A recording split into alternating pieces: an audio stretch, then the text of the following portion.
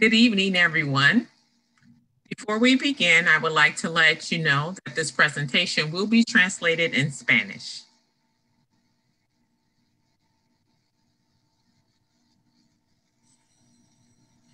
Buenas tardes. Antes de iniciar, quiero dejarles saber que esta presentación se está interpretando en español. Para en español, por favor, busque el icono del globo que se encuentra en la pantalla de abajo, que se encuentra en la parte de abajo de la pantalla y escoge español. Gracias. Thank you, Dr. Satterwhite. Thank you, Carla. Welcome, welcome, welcome to the third annual Black History Month celebration, Resilience Personified, celebrating Black excellence, fortitude, and culture. I am Dr. Latrice Satterwhite. I am the Director of Specialized Student Services. As a member of this hardworking, dedicated Black History Month committee of inspiring U-46 educators, I bring you greetings. We are here this evening to celebrate the achievements of our African American scholars. We are so proud of what these young people have accomplished and look forward to more great success in the near future. We are so excited that our proud parents, tonight's recipients, educators, our superintendent, our deputy superintendent, our community members have all joined here this evening to recognize our students. Be prepared for an inspiring evening. We will now listen to Dr. Risa Jones sing Lift Every Voice and Sing the Black National Anthem. Good evening, everyone. I am Charlotte Coleman, principal of Kimball Middle School. It is a pleasure to have you join us tonight.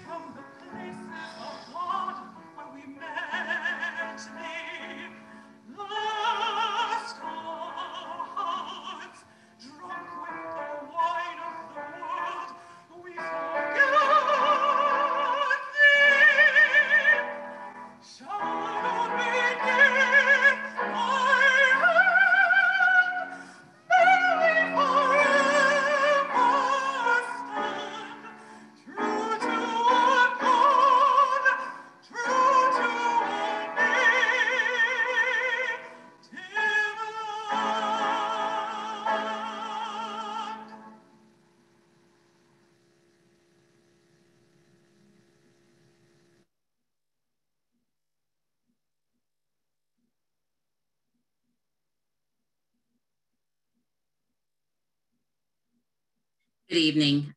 I am April Wells, Gifted Coordinator in School District U-46.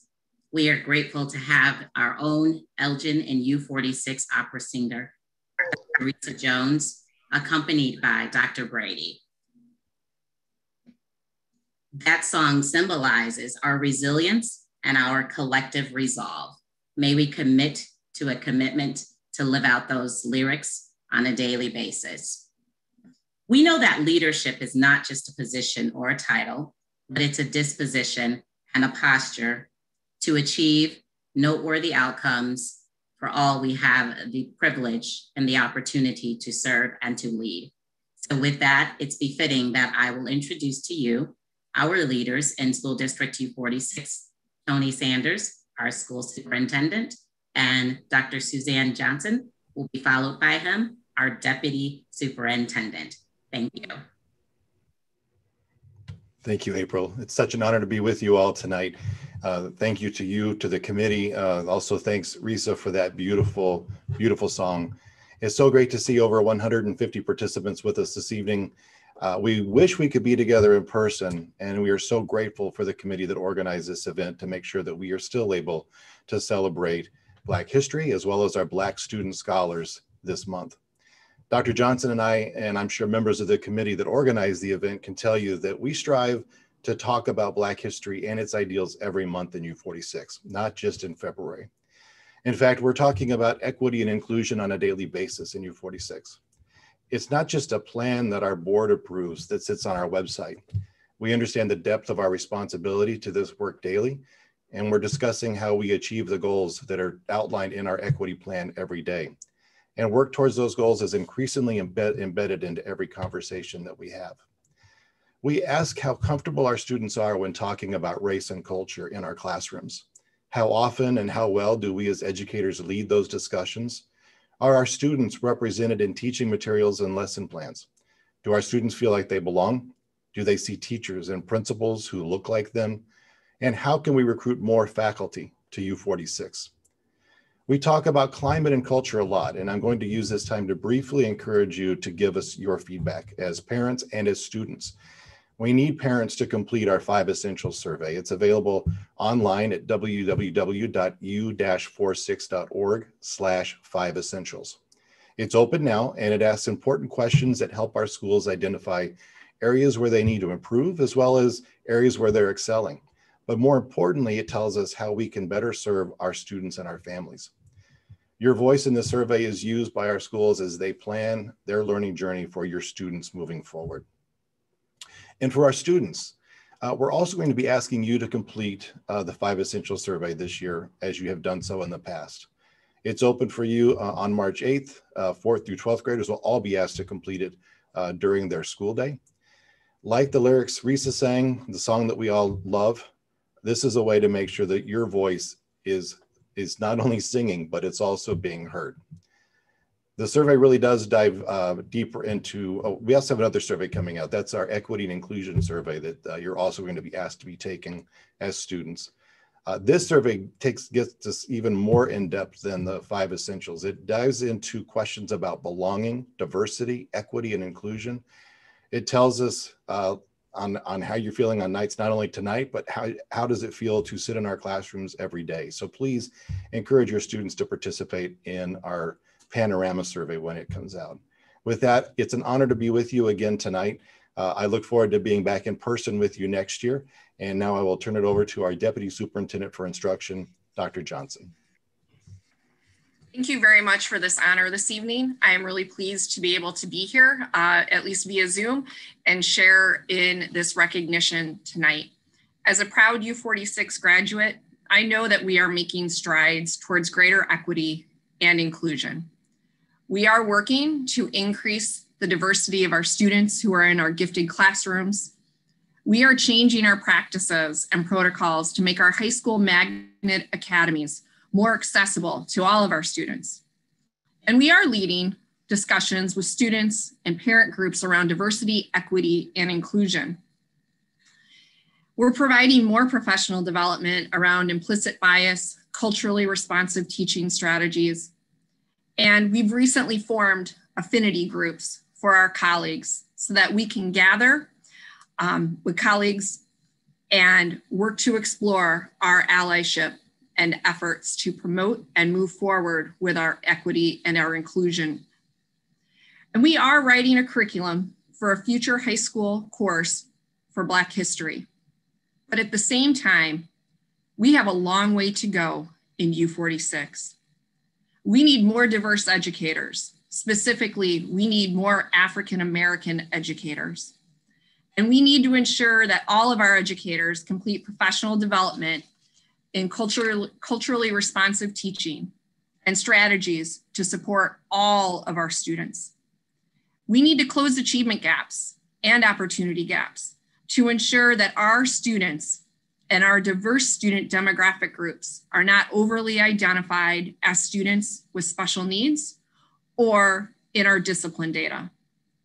And we must ensure that our African-American students, our Latinx students, are not only graduating, but are included among our top graduates.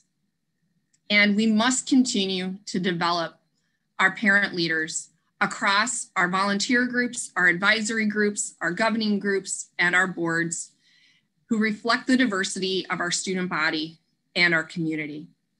So tonight, while this is a tremendous celebration and an opportunity to recognize student achievement, our scholars, and the legacy and contributions of African Americans, we want you to know that we are committed to continuing the work to make nights like tonight even more meaningful. And we are so grateful to all of you here tonight and who have been part of our journey in U-46, not only encouraging us, but requiring us to do better for our students and our families, and for partnering with us to put equity and inclusion first. So with that, I want to welcome everyone again and thank you for your continued collaboration in our work to make equity and inclusion first in U-46. Thank you very much.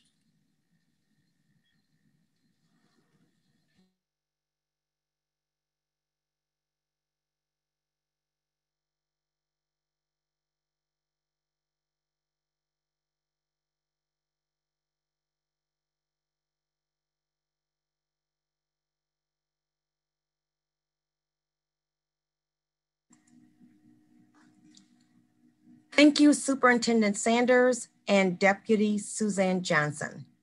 Greetings to all. My name is Teresa Winters, the proud principal of Hillcrest Elementary. Thank you for joining us this evening to celebrate, commend, and congratulate our Black students' excellence in U-46. I'm honored to introduce Velma Sept, community member and one of the facilitator of the African American Advisory Council.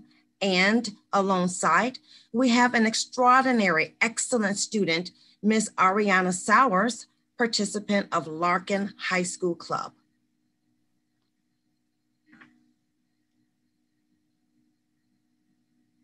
Hi, my name is Velma Sept, and I am the co-chair of the African American Advisory Council. We are here, the council is here to assist our African American parents, and I'll give you an email where you can contact us with any questions or comments.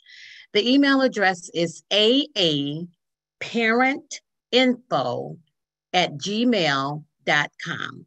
Again, that's aaparentinfo@gmail.com. Thank you so much. Hello, my name's Ariana Sowers. I'm the president of the Black History Club at Larkin High School. What our club represents is we want you to feel comfortable to join and not feel scared or unwanted.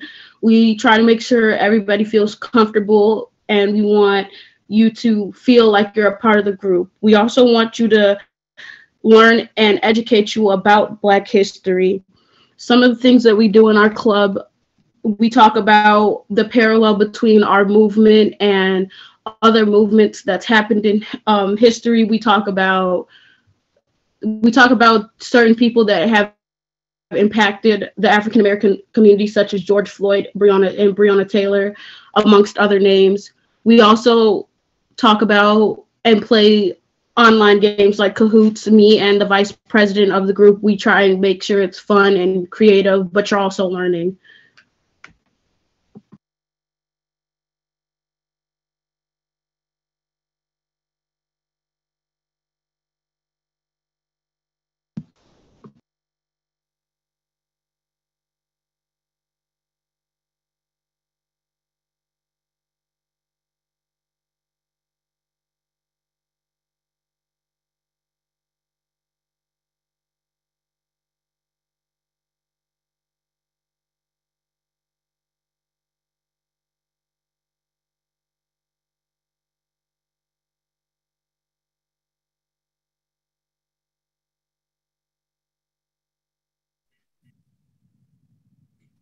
I'm sorry. I am a member of District U-46 Black History Month Planning Committee. At this time, we will recognize our Humanitarian Award recipients. I am elated to present this special award that honors students who are leading the way for change and advocating for social justice issues that are important to them. Last November, a group of 9 students represented a District U-46 student leadership forum called Breaking Barriers in Education. This forum spoke about their experiences with racism and the importance of having an inclusive African American curriculum. These were just some of the issues that were discussed. I was blown away by the eloquence and power of their voices, but most of all, I was deeply moved by their courage. So tonight, please take a moment. Join me in honoring these bold and courageous students with this year's first Humanitarian Award.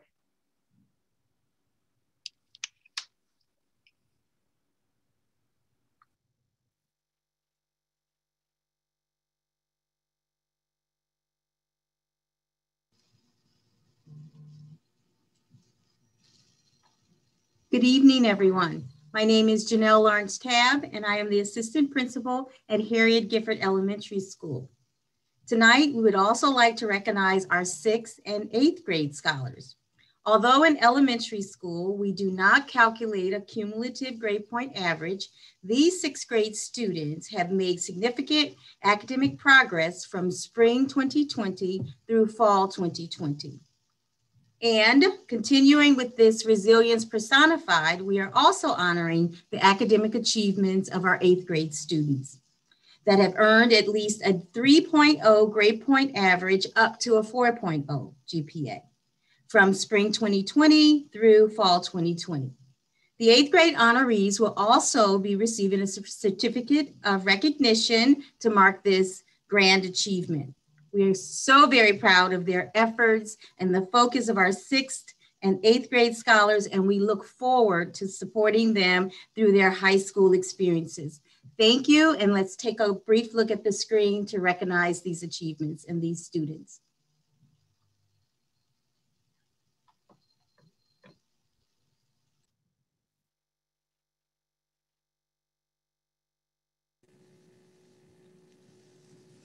Good evening, everyone. Once again, I am Charlotte Coleman, principal of Kimball Middle School, and here to introduce our speaker for tonight. Brittany Barber is an educator, speaker, blogger, and creator of tools and events that help people grow and persist. With more than 10 years of experience in higher education and over 5 years as a public speaker, Brittany uses relational storytelling to disrupt beliefs about personal limitations and ignite people to pursue every ounce of incredible in this world. When Mrs. B, as she's known, hits the stage, audiences of all ages are stirred into action as they are reminded of how bold, how capable, and how brilliant they are.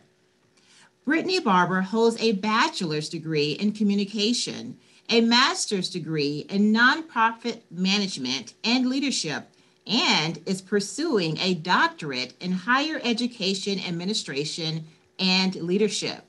She is married to her best friend, Mr. Rodney Barber, mother of a little giant, Nina, and a proud servant of Jesus Christ. Everyone, please join me in welcoming Miss Brittany Barber.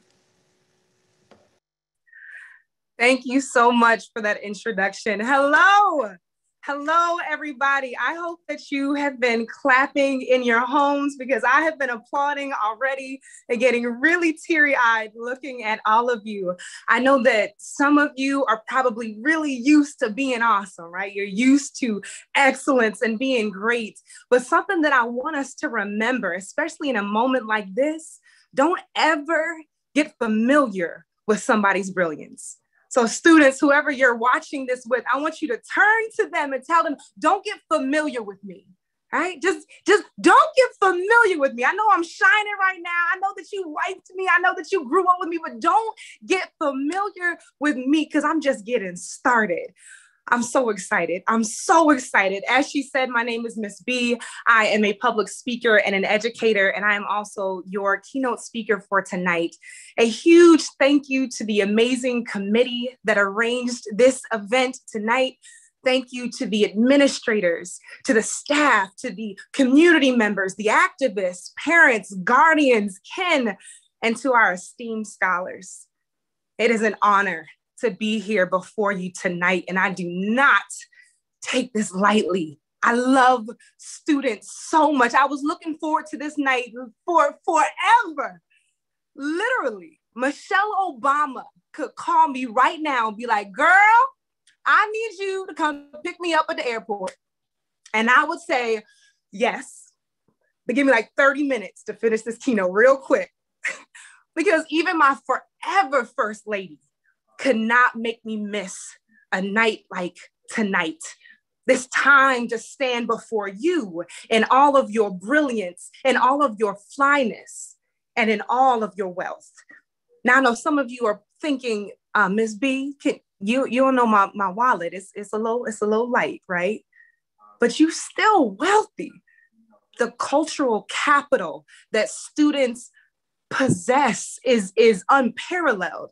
Let me give you an example. Who else can master the shifting of language like students can? I was talking to a student of mine one day and I was saying something about something. I don't even know what, because I'm always running my mouth. And I'm talking to him and I said, something, no lie. And he went, ugh, Miss B, we don't say that no more. It's no cap. And I'm like, well, where was the memo?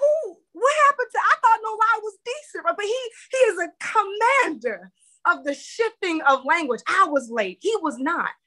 Who else but students can know when the app came out and memorize how it worked by the very next day and then have the nerve to look at you like you late? Students. Y'all are some wealthy people, and I wouldn't have missed this for the world. Students have started and led entire campus movements, locking down entire administrative offices to make sure that Black and ethnic studies was a thing. It's students that are leading the charge. So it's students that I will forever rock with. You're the wealthiest people that I know, and I know a lot, right? So from the knucklehead to the future neurologist, I know a lot of students, and I love and I admire all of them.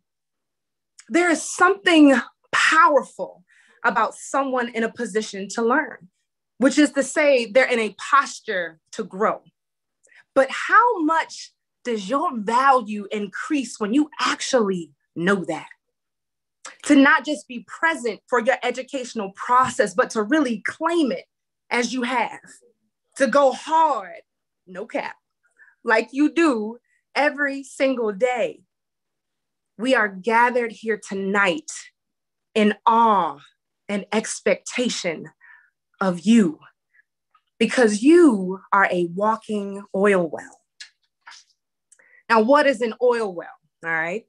An oil well, by definition, is a well or a shaft that is drilled through rock from which petroleum is drawn, petroleum being oil. It's basically a crane, usually with not much else around it, that they use to draw up oil from the ground. We don't really hear too much about the oil wells, do we? Right? We normally hear all about the oil. Oil, it was discovered and set our whole economic system into a flux in 1859. We need it to construct buildings. It keeps the engines running. Oil can start wars. It can ruin oceans. We need oil to create plastic. We use oil to get rich. Oil is used to gain power and influence. And when the supply is low, economic systems completely shift. Without oil, the Tin Man from The Wizard of Oz never would have moved and the whole story would have been ruined. We need oil. We get it. Oil is great. But what about the oil well doing honor all of its own? Now we know at this point an oil well is a crane that drills deep into the ground, but in principle, an oil well is something that functions in a way no ordinary person could to provide what everyday people need. Without the well, there would be no oil, which is to say that when a well doesn't function, it's really hard for the rest of us to. Students, you are walking oil wells. Can I tell you about yourself? Just a little bit. I'm just gonna get in the bag just a little bit and tell you what I'm fully confident is true about all of you. Oil wells are the ones who know how to dig deep and get things done. They're the ones that when situated in a hard place, they still produce. Oil wells spot opportunity where others just see barren land. Oil wells, they just keep digging. They just keep going. They don't know how to stop until they get what they came for. They're excellent and their drive keeps pressing them forward. It's built into the very framework of how they've been created. Now, oil wells as machines are able to retrieve solutions, but oil wells as people are the solution. You were created to be a problem solver. It's just in you. When you were in your mother's womb, and every time that you would kick, whether she liked it or not, all right, maybe she did, maybe she didn't, but every time you would kick, that was your way of saying, I have an answer. I am an answer, and I need to get out, and I need to move quick. You are the solution to the problem that we have in this world. You're the answer to a specific need, whether you make sense to your peers and teachers and cousins or not. Some days the aspiration you have might have an unfathomable how, or a humble audience of one who believes you. But your pursuit and your success is not obligated to oblige our sense-making. As if your righteous mind could ever make sense. As if our survival as a people could ever make sense. As if the world being blessed with the walking wonder that you are could ever make sense. As you go, and you will go on to do things that your children's children will remember, there will be those who cannot make sense of you. Maybe that's happening even now. People looking at you every day like, how do you do that? How do you balance it all? How do you maintain? How do you, like, you don't make sense to people right now. They will see your excellence and maybe attribute it to an anomaly of our Black culture. They'll think you're a one-off. Others will see your excellence and vie for the price without understanding the cost. My dear Orwells, are you listening to me? The price of a thing and the cost of a thing are not the same. Price reflects value and an agreed upon return. So for example, I pay the attendant $5 and I get my Takis and my Arnold Palmer drink back in return. That's price. I pay the school $40,000 and I believe that that is what this degree is worth. And so I believe that I will get that degree in return because I paid the price that I'm seeing, right?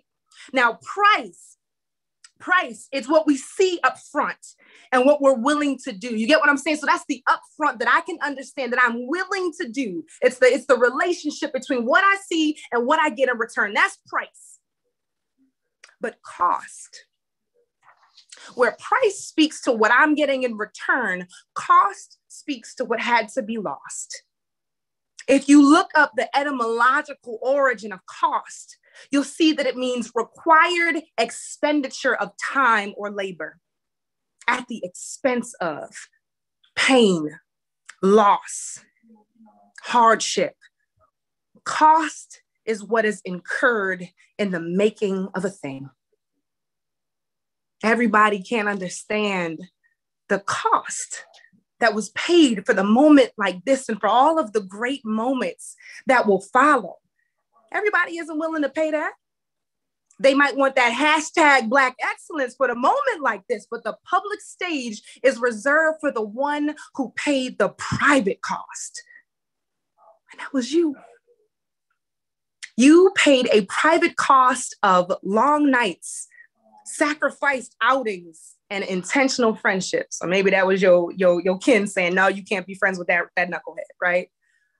Some of you dealt with peers saying you were acting funny or talking white because of your academic aspirations. There might have been classes that you were in where you were the only Black honors kid.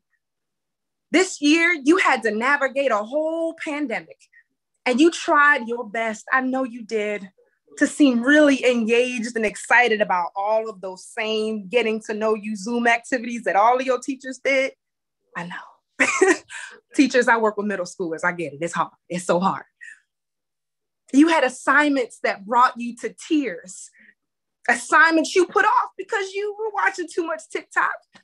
Projects you worked on where classmates didn't do nothing at all. Projects where classmates were doing the absolute most. And to this day, some of us have projects we had to work on that we still don't know why we had to do that project.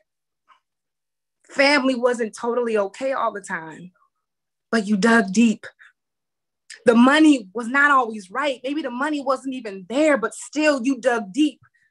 Some days it might have felt like you were defending the entire race and it wasn't fair.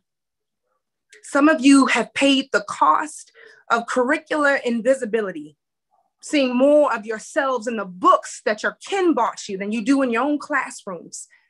And yet you have the audacity to imagine, to dream, to accomplish, to breathe. When this world has exhaustively stolen the breath of so many of our brothers and sisters, we need you to know that your breathing is enough for us, and it always will be. And on top of all of that, you still have expectation, and you still have the resolve to be what our people have always been, resilient. You paid a heavy cost for tonight, and we are so proud of you. But you were not the only one that paid a cost for a moment like this.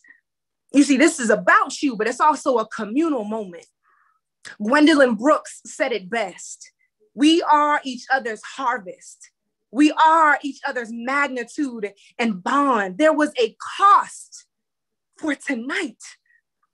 Nights like this always evoke Black joy and Black cost. History made and history making. We can't do this thing tonight without remembering the cost of Black soldiers in the Civil War who paid with their lives, but whose families still at home would pay a price too.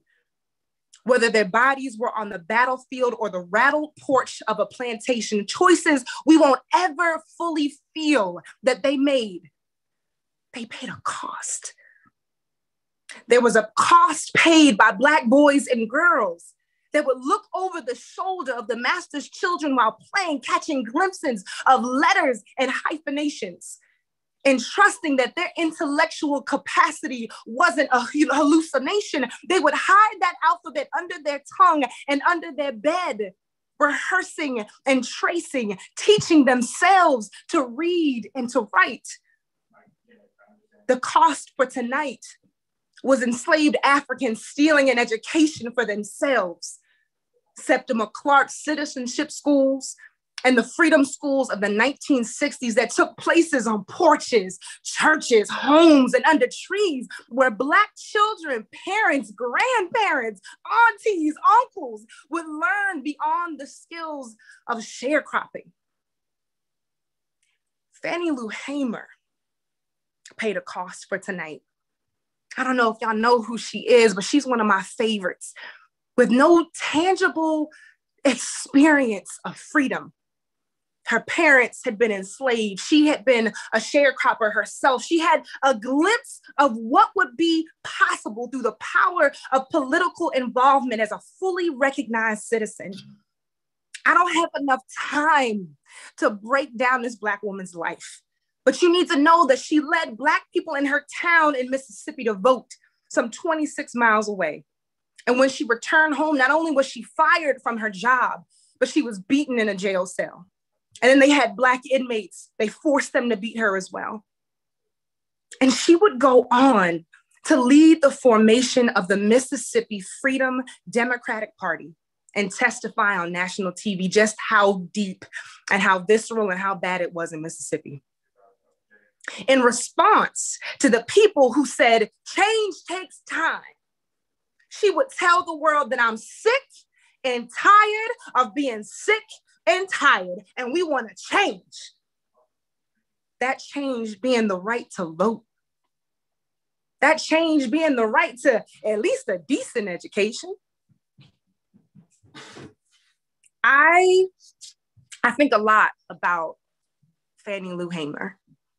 I think about her because I was 30 when I learned about her. I was sitting in a doctoral class, and it was my first time ever learning the full extent of this woman. You hear the quote, you hear the phrase, but you don't fully grasp.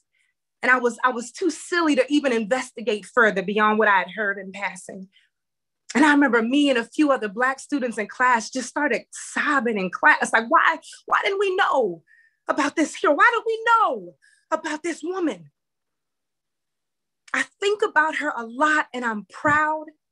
I think about her and I probably feel some things that you're feeling on the inside of you right now. And when I think about her, I cannot stop asking, how was she so hungry for something that she had never tasted? You think about that? She intimately knew fields and fists and fire, but she still had a fervor for a future that she would never truly behold. How? I asked the same of Dr. Martin Luther King, who in his last years and last speech, he seemed to know that the end of his life was near, that his body wouldn't physically see what it had laid itself down for. How did they pay that cost? The way that so many of them did. I have to believe that in some way, they saw you. I have to believe that the cost they paid was because they knew that oil wells would be their inheritance. You are the inheritance of our ancestors. I can't see you, and it's driving me crazy because I love seeing your beautiful smiles. But I imagine that you look like 1861, when our people left plantations and the first thing we wanted to do was get to the Northern soldiers and get a school with not even a bag to hold our trauma. We wanted a book. Without a blueprint for what was next, we demanded the right to use our brain. We are resilient. Y'all remind me of Elijah Mars, who after fighting in the Civil War used his earnings and he built schools with 20 other Black soldiers. They would build entire towns and several schoolhouses to accommodate the mass of formerly enslaved people that wanted to learn, because we have always wanted to know. We have always wanted to exhaust the full capacity of who we knew that we were. And when white men would drag their schoolhouse and the teacher set ablaze into a river, they would build again, because we're resilient. To all the kin and teachers and members of the village in this room who have had the hard talks, the prayer sessions, who have woken up at midnight and laid oil on your child's head, the teacher conferences, the meetings advocating for students, knowing that they will never know what happens in the meetings where we are advocating for them.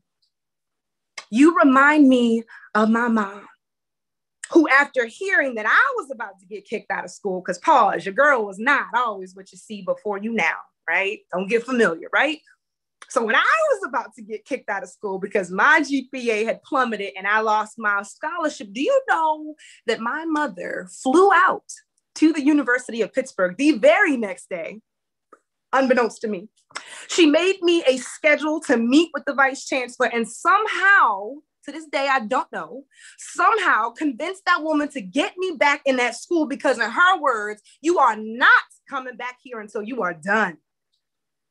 Can we just give it up for Black women? Can we give it up for women, period? We are resilient. It is who we will forever be. We can't even help it. One of my favorite Black heroes is Maya Angelou, a poet and author. In her poem, Still I Rise, she wrote, "Does my sassiness upset you? Why are you beset with gloom? Because I walk like I've got oil wells pumping in my living room." Can you imagine that for a second? Walking like you have oil wells in your living room. That's a lot of money, y'all. It's going to change the way that you walk. It changes the way you think. It changes the type of food that you eat. It changes the type of people that you affiliate with. It changes how you speak. It changes everything to have an oil well in your room. Now imagine with me that you are the oil well. It hits different when you realize you don't just own something of value, but that you are the value in the room. Resilient, valuable, a private builder and a public wonder you are. Nobody in this room believes that you could ever be anything less. Congratulations to our scholars. Congratulations to your kin and to your support network that helped you get here. Well done. Thank you.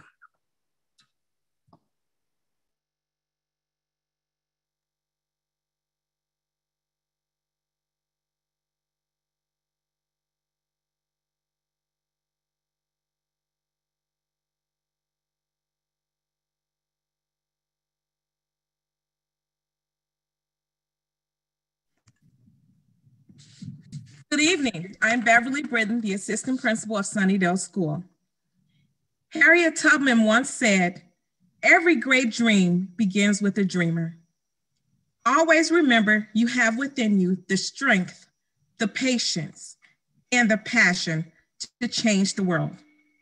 This evening, we have among us future biochemists, entrepreneurs, engineers, scientists, and physicians who will become our future change agents in the world.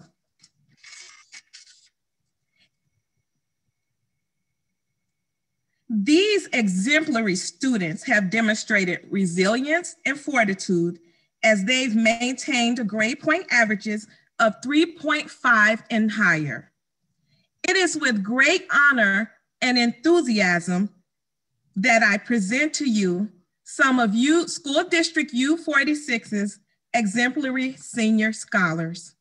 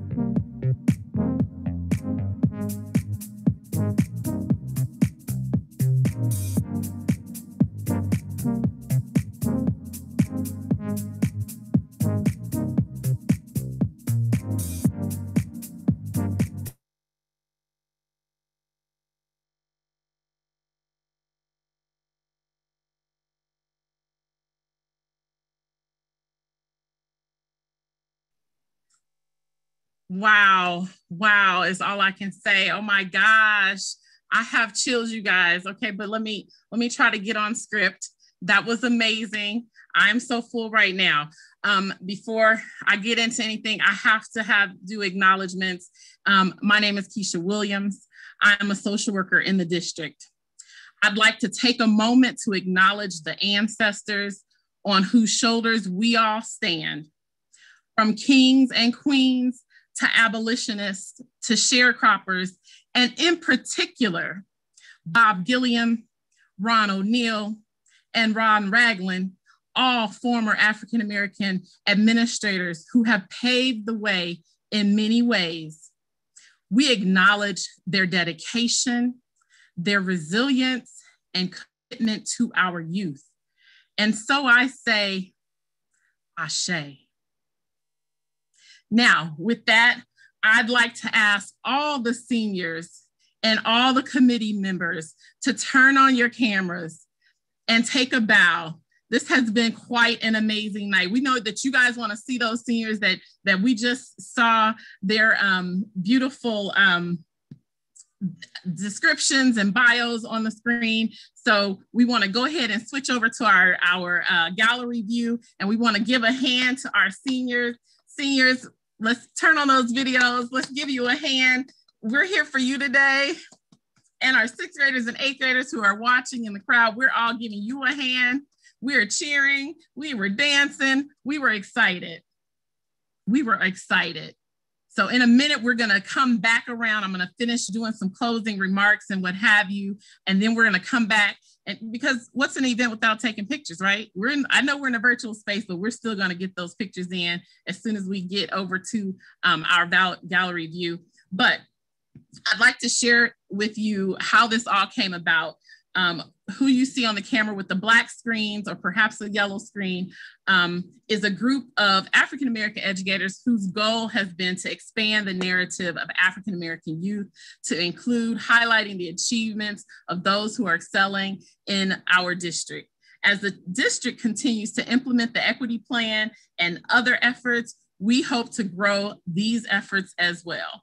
This year, we are excited because we expanded to include student voice in the planning process, and we couldn't be prouder for them for showing up. This year, what's new is that we included our 6th and 8th graders, figuring that we would include more students so that they'd have something to look forward to, and those were all the transition grades. And then when we heard from the African American Student Forum, the committee were so proud. We were so beaming with joy and so excited that we thought, what better thing to do than to lift them up too? So that is why we expanded our reach, and that is what you have today. So with that being said, I want to thank everyone who helped behind the scenes: Melanie Vargas, the superintendent's office, Dr. Johnson, Dr. Lance, the communication team, all of the committee members, all of the students. And last, but certainly not least, to the parents. Our hats go off to you as well. It takes a village. Brittany Barber, oh my goodness. If there was a mic to drop, you dropped it. You brought the word today. I am so full. Thank you for such a wonderful message for us to close out on. And so if everybody has their, is everybody on the screen? Are we in the gallery view? Are we in the gallery view so that all of our seniors, we can take a moment to screenshot. Ms. Carla, do you have us in the gallery view? Can we get in the gallery view, please, so that everybody, all of the seniors will be able to show up, and we can get a screenshot picture of especially our seniors.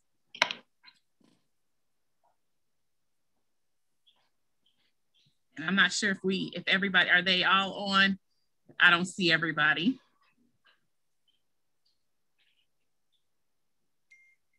And so yes, if we could have our administrators that are panelists, our superintendent, our deputy superintendent, I'm not sure if there are other administrators, the committee members, all that are on. We are so proud of the seniors. Yes.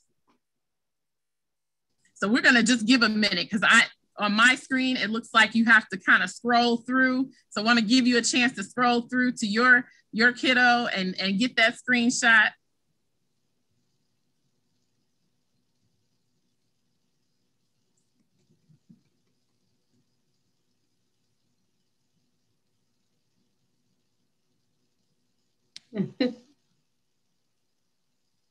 Yes, we know if we were together, everybody would be, this would be that time where we would all be just taking pictures and everybody would run to whomever it is they wanted to take pictures with. So we want to give you a chance to do that as well. And so I'm going to go ahead and move us along here. Hopefully everybody got their pictures. I know that we wish that you guys could just be, we know you're clapping. We know you're stumping and jumping for our seniors because it's exciting. And after Miss Barber brought that word, we know everybody's excited. So with that being said, I'm going to share my screen again.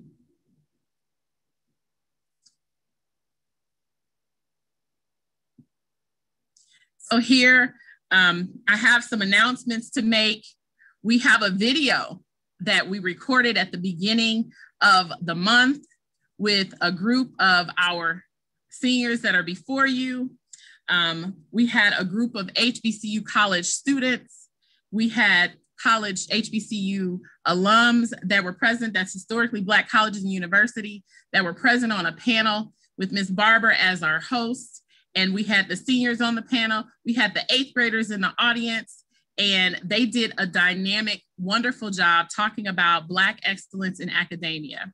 And we're excited to announce that that recording will be available tomorrow. If you go to the district's website, that recording will be on the district's YouTube channel, and you can check out what our students had to say, as well as some HBCU college students and alums. I put here a bunch of, a couple of district resources that are available to you. I put the African American Advisory Council. You heard from Mrs. Sepp. She is over that council. These are the upcoming dates. We have the African American Parent Leadership Institute. Our very own Carla Jimenez is over that, as well as the Hispanic Parent Leadership Institute that's available as well. There's a lot of resources. There are a lot of space. There are several spaces that are Black spaces for African American Black students and staff that the district has available for us. So we just want to make sure that everybody is aware. So without further ado, I want to thank you all for being here with us tonight. We appreciate you. We love you. This is the committee, and we thank you, and you have a wonderful night.